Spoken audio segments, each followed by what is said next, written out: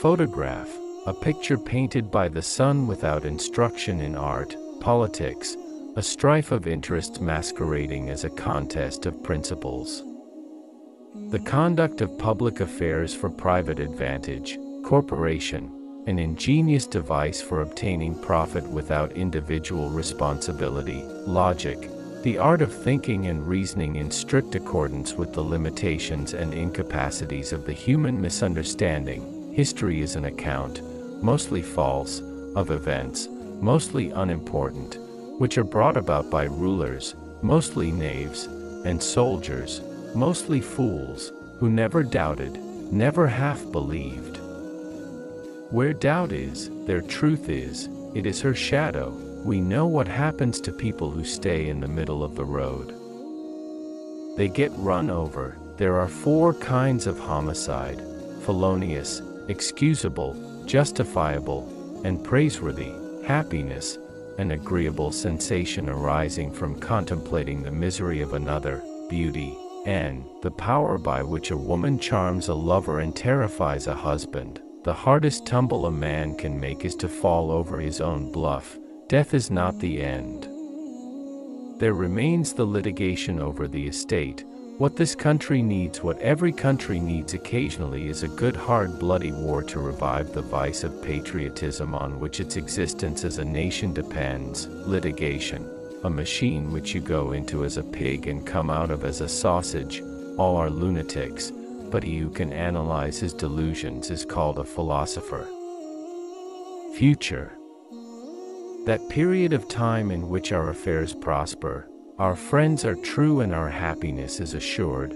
Coward, one who, in a perilous emergency, thinks with his legs. Prejudice, a vagrant opinion without visible means of support.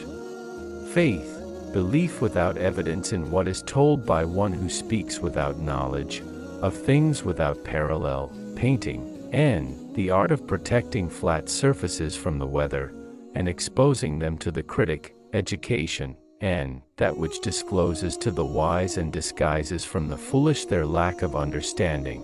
Conservative, and a statesman who is enamored of existing evils, as distinguished from the liberal who wishes to replace them with others. In our civilization, and under our republican form of government, intelligence is so highly honored that it is rewarded by exemption from the cares of office. Curiosity, and an objectionable quality of the female mind. The desire to know whether or not a woman is cursed with curiosity is one of the most active and insatiable passions of the masculine soul.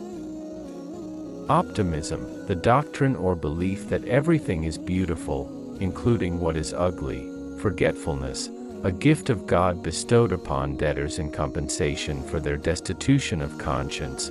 The gambling known as business looks with austere disfavor upon the business known as gambling. Calamities are of 2 kinds, misfortunes to ourselves, and good fortune to others. Perseverance, a lowly virtue whereby mediocrity achieves an inglorious success. Abstainer, a weak person who yields to the temptation of denying himself a pleasure. Doubt, indulged and cherished, is in danger of becoming denial, but if honest, and bent on thorough investigation, it may soon lead to full establishment of the truth.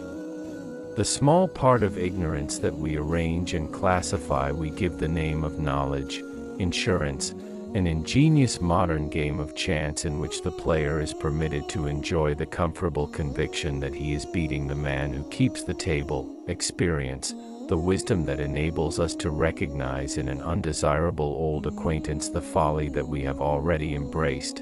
An egotist is a person of low taste, more interested in himself than in me. Architect, one who drafts a plan of your house, and plans a draft of your money. Edible, adj, good to eat, and wholesome to digest, as a worm to a toad to a snake to a pig to a man, and a man to a worm. Telephone, an invention of the devil which abrogates some of the advantages of making a disagreeable person keep his distance. patriotism. Combustible rubbish ready to the torch of anyone ambitious to illuminate his name. Immortality, a toy which people cry for, and on their knees apply for, dispute, contend and lie for, and if allowed would be right proud eternally to die for. Eulogy, praise of a person who has either the advantages of wealth and power, or the consideration to be dead. A total abstainer is one who abstains from everything but abstention, and especially from inactivity in the affairs of others.